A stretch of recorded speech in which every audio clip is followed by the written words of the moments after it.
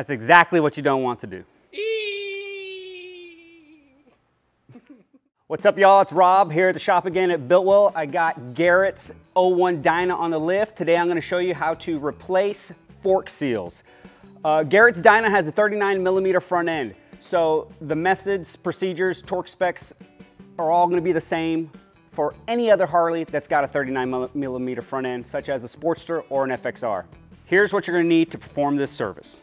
Fork oil, a seal and bushing kit, a measuring cup that measures in ounces, flat blade screwdriver, a pick, a 1/2 inch and a 9/16 inch wrench,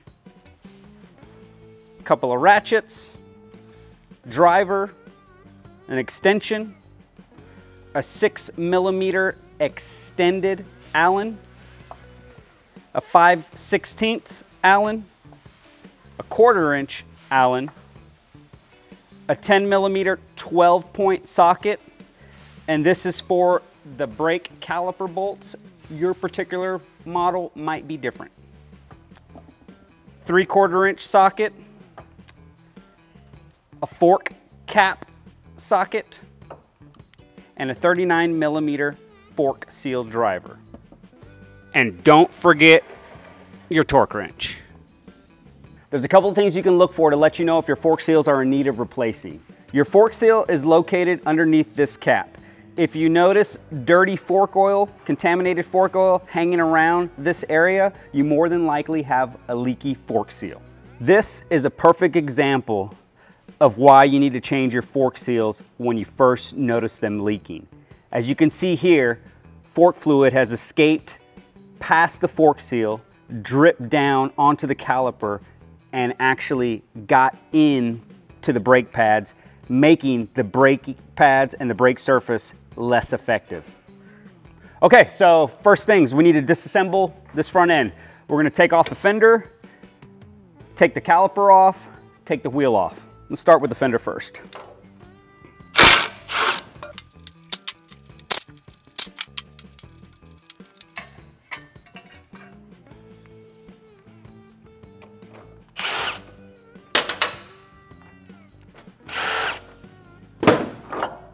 Once you get the caliper disconnected, a little thing I like to do is take a zip tie or a hanger, a wire hanger or something, and hang your caliper up and out of the way. Now that we have the fender and the caliper off, the next step is to remove the wheel. Before you remove the wheel, go ahead and jack up the bike to where the weight of the bike is unloaded off of the front end. So it makes removing that axle easy. So take that axle nut off, then go ahead and remove the pinch bolt because you're going to access under there later, and go ahead and remove that axle.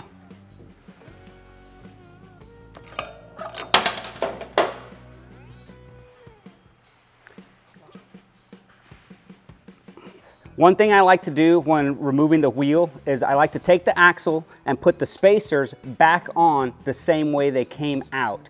That way I don't forget the orientation and have to look it up later.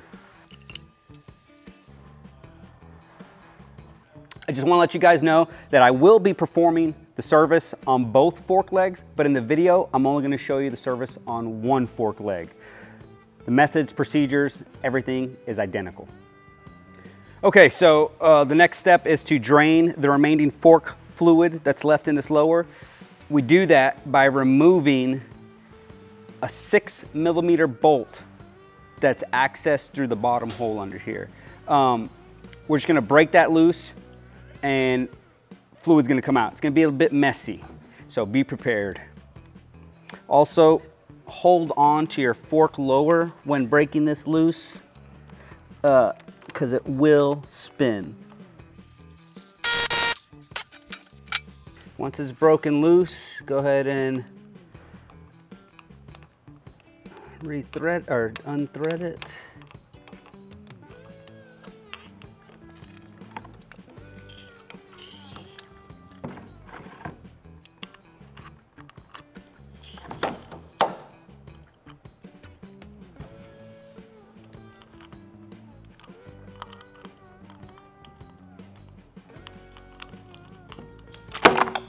There you go.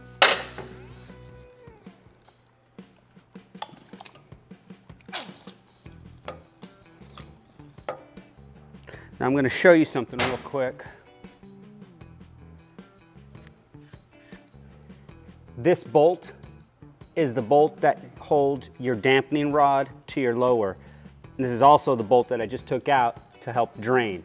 Now, there's a copper washer that's normally on there. As you can see, it's not here. That means it's still stuck on the mating surface up there. So before you put all this back together, don't forget, remove that copper washer if it's stuck up there and replace it with a new one. Now that the fluid has drained out of the fork lower, let's go ahead and disassemble it and get it off of the fork tube. First thing, spin your tube around, your lower rather, and pop this cap up and off if you have it. Please be careful that you don't overextend when you pop that off and scratch your fork tube. That would be bad.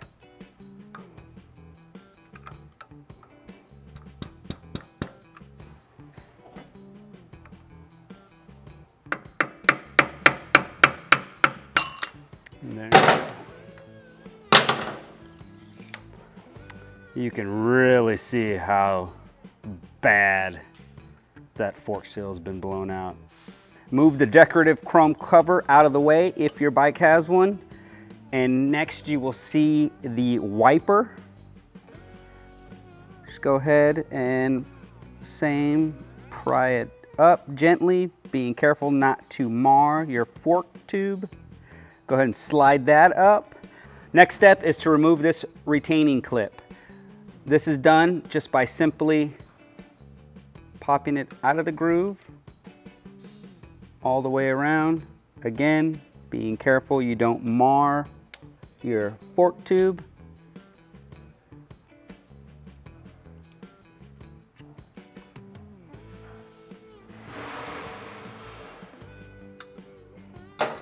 Once you've got it off, just gently pull it off the bike.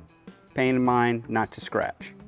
Okay, now that we've got all this disassembled, the clips out, the last thing that's in there is a fork seal. We need to get this fork seal out of the lower. And the way you do that is to bang it down and then it releases. This is your dampener rod. There should be a cap on the bottom of that. More times than not, that cap stays inside the fork lower. We want to get that out for when reassembly happens. The way to get it out, turn your fork lower upside down, tap it on the table, or not, and it pops out. That's what you're looking for. Don't forget that. So not only am I replacing Garrett's fork seals, which is this piece right here, but I'm also going to go ahead and replace the bushings. I'm already in here, might as well do it. So doing that, you got to take all this off. Now, I like to take things off and lay them out in sequential order. Even if I'm not going to reuse these parts, it'll still give me an idea of how things go back together. And if you do forget or something gets knocked around, check your manual. It'll tell you exactly what needs to happen. Take a flat blade screwdriver, gently put it between that bushing, twist it, and it slides right off. And then the others come off with it. I like to set them in the way they came off, the same orientation. So we got bushings. Now we go ahead and remove the old fork seal. Toss that. Same with the wiper. That one's shot. So you've got your fork tube completely disassembled, cleaned, and drained. Now it's time for reassembly of the new components. But before we do that, we're going to remove the fork tube out of the trees and install our new components from the top. And the reason we're installing from the top is because on the lower part of the tube, there's a couple of sharp edges that could hang up on the new fork seal, damaging it. Meaning if you put it right on and it catches, but it still goes on, you might have a little nick in there, everything gets assembled, and your fork's still leaking. So we always want to install our new components from the top. Okay, so we need to remove this fork cap. Don't just break it loose and take it off, because there is a spring under here and it is under tension. This thing could shoot across the room. So be very mindful of that when breaking it loose and taking it off.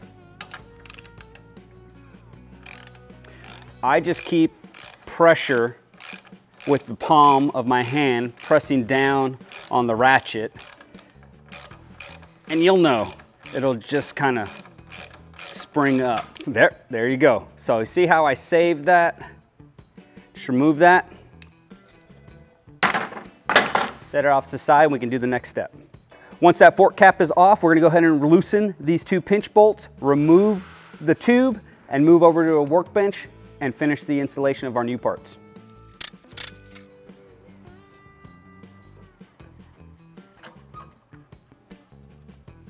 As you can see here, I have the tube laid out. Everything's clean. The dampening rod is still in there, as well as the spring. Just go ahead and leave that in there. We're gonna go ahead and reassemble with all new pieces.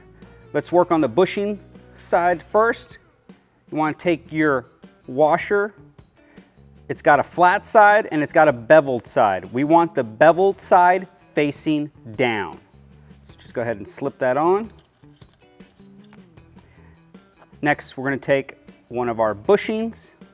You can see there's two different ones. The thinner, smaller one goes on last.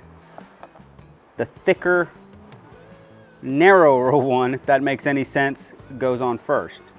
It doesn't matter which way it goes on. Just go ahead and slide it on and over.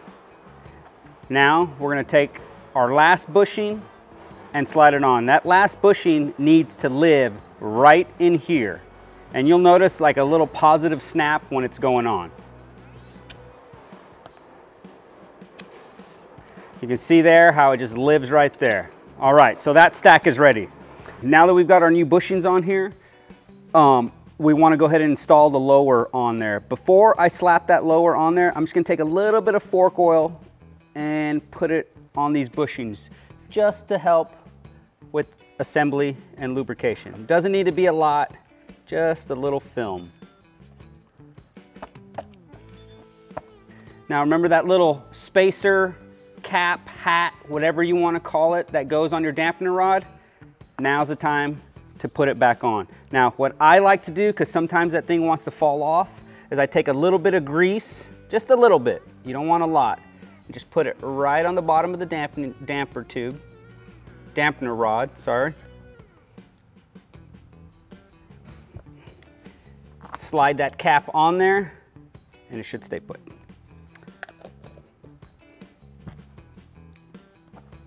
Our kit came with a new sealing washer as well as bolt for the bottom of that dampener rod and the fork lower. Use it. If your kit did not come with one, at least get a new copper sealing washer. Slide that on that new bolt. I like to put a little bit of pipe dope on here just to help with sealing. Just a little bit. Set that aside. Take your fork lower and install it into or onto the tube. You can see how that second bushing needs to fit in the fork lower and around the fork tube.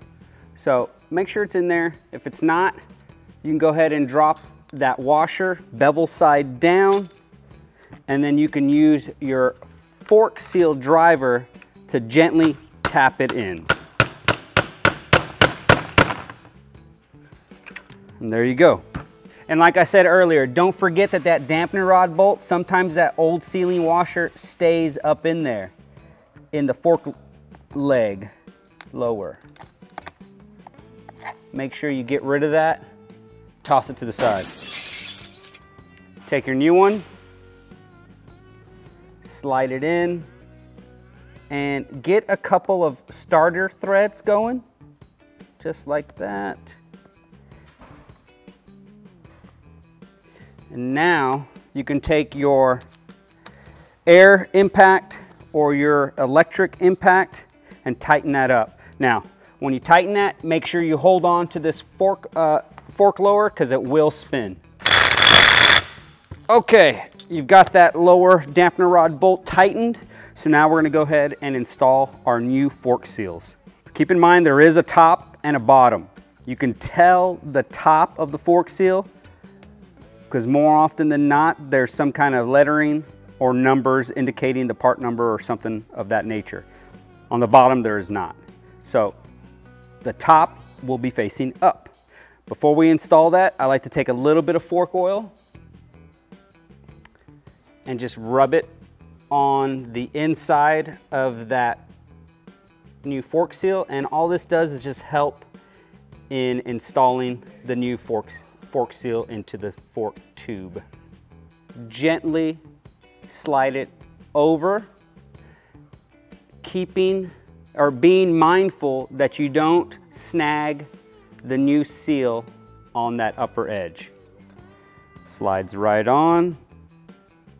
Now take your fork seal driver, slide it over, and what you're gonna wanna do is drive your fork seal into the lower to where it exposes the groove for your snap ring.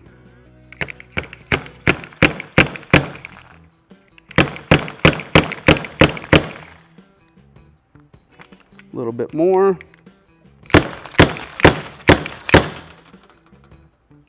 And that's it. Now, take your snap ring, slide it over, and snap it into the groove. Make sure that it's in the groove. Mine needs a little bit of persuasion on one side.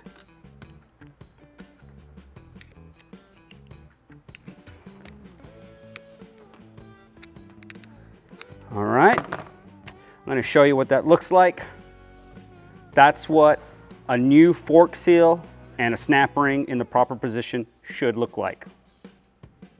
Take your new wiper, slide it over, and on top, this is just a press fit.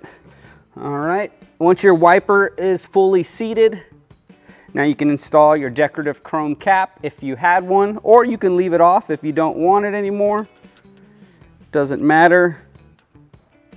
The main thing is that you have a new fork seal, a clip, and a new wiper on there. Garrett does want his decorative cap back on, so we're gonna go ahead and install it for him.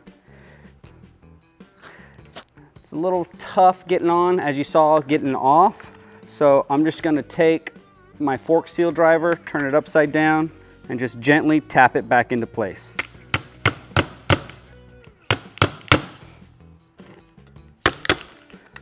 Golden. All right, so as you can see here, we got our fork lower installed on our tube. We've got a new dampening rod bolt.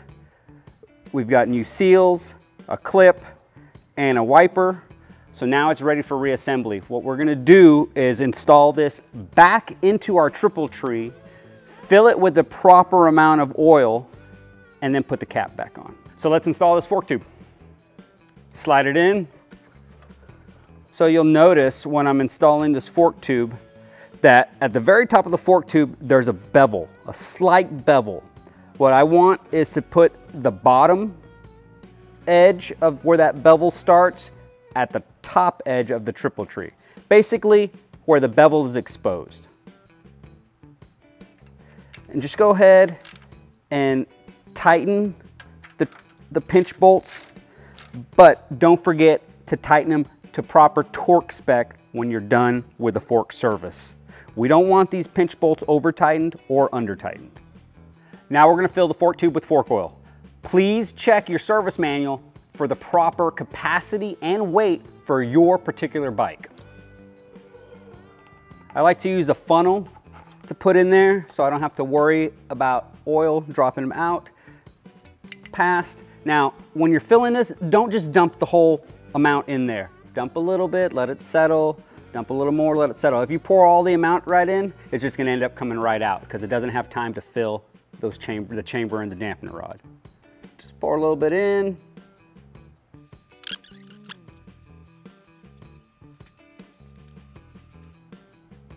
All right, and I like to just leave my ratio right in my funnel here for just a little bit so I can get all the fluid that I measured out.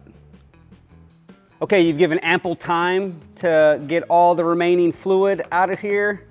Go ahead and remove your ratio right. Remove your funnel. And now we're gonna insert the fork cap back into the fork tube. Now, you're gonna be working against this spring, so keep that in mind.